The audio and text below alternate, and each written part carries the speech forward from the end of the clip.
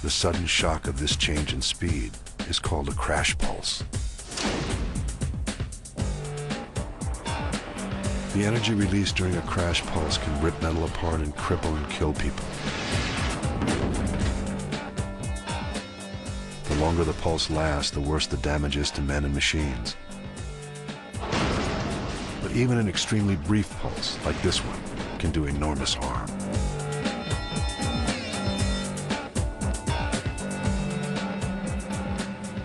In a full-scale train wreck at 36 miles per hour, the devastating effects of a sudden impact are even more traumatic.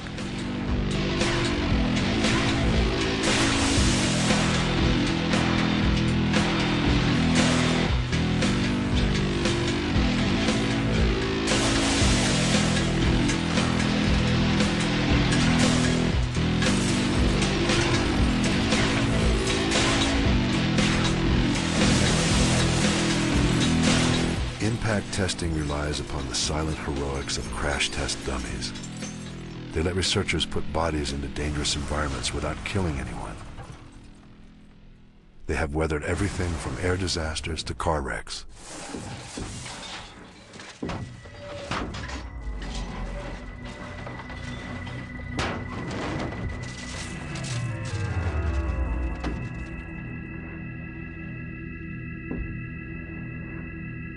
But before there were crash test dummies, real human beings put their lives on the line for science.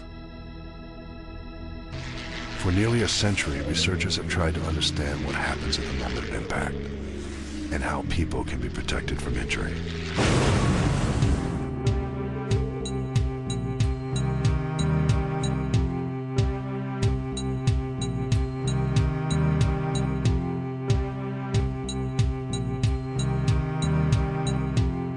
Impact testing was born in the carnage of World War I.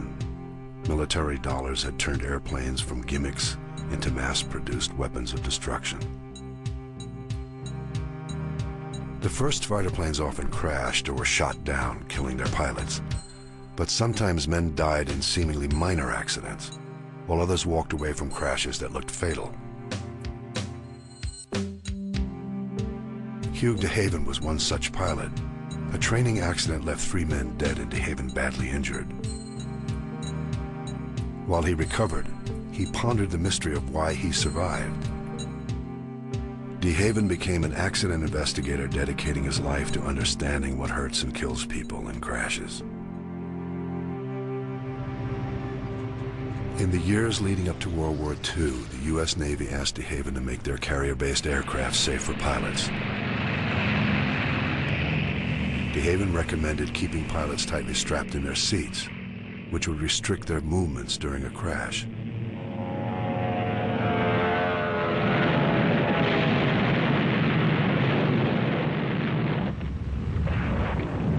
He also advocated the use of crumple zones, parts of the airplane designed to collapse on impact. The crunching of metal in the crumple zone absorbs most of the energy released in a flight deck accident. These fighters were the first crash-worthy aircraft. De Haven took the idea from the shipping industry, the idea being if you want to, for example, ship a set of fine china from one place to another, how could you package it to keep it intact and get it to the other end in original condition?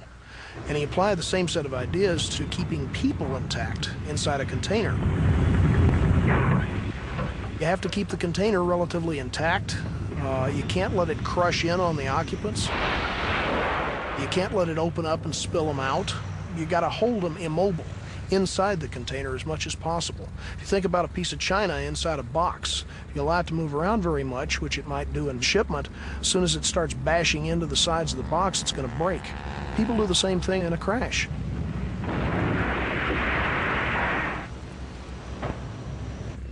Crashworthiness soon found its way into warplanes across the world. But when Nazi engineers built the first jet-powered planes, they faced new problems of survivability. Their jets could fly twice as fast as propeller-driven aircraft, but with increased speed came increased risk. Few pilots wanted to bail out of a plane falling at hundreds of miles per hour. So engineers came up with the idea of the ejection seat.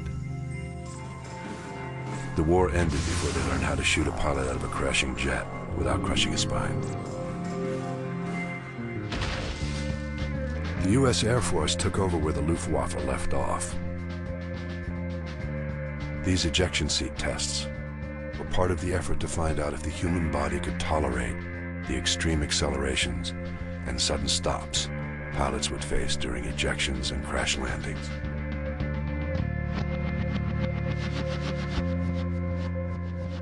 Colonel John Stapp, a research physician, led the Air Force medical testing program.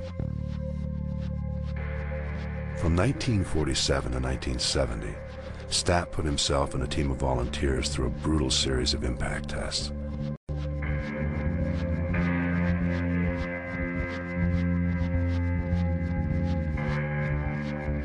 He was trying to determine how much G-force humans can withstand. 1 G is the force of gravity that holds us down to the Earth. The Air Force guessed that anything over 16 Gs would be fatal. Stapp contended that pilots could withstand far greater G-forces if their exposure time was limited to a fraction of a second. Safety harnesses were the key. Stapp put his theories to the ultimate test in a series of high-speed trials, using a rocket-powered sled and himself as a guinea pig. He probed the boundaries of human durability.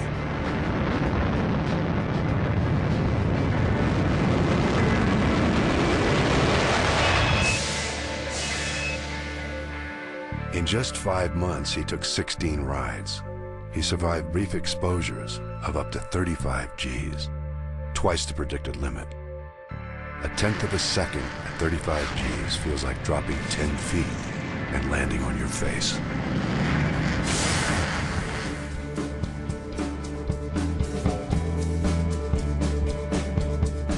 There are actually 3 collisions in every car crash. The first collision happens when your car hits an object. The second collision occurs when your body hits something inside your car. The third collision takes place when your internal organs collide in your bones. Stapp and DeHaven proved that safety devices can help drivers survive all 3 levels of collision. Thanks to their pioneering research, the concepts of crashworthiness were introduced into cars around the world. Lap belts and shoulder straps, devices that slow the rate of the body's deceleration during a crash, became standard equipment. Airbags were introduced in the 1960s. Deploying at the speed of sound, they cushioned drivers from harm. By the 1970s, the rigid frames of cars were redesigned to incorporate the crumple zones that DeHaven had long championed.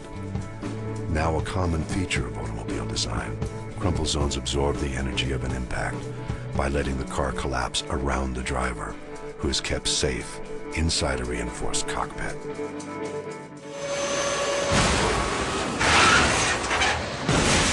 All of these devices were first tested on crash test dummies.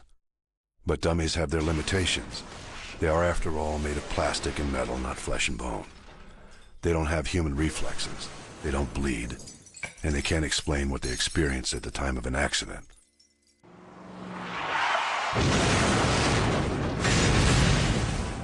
Sometimes you need a real man to put his body on the line. That's when researchers call in Rusty Haight, the human crash test dummy. Since 1990, this former policeman has survived more than 550 car crashes.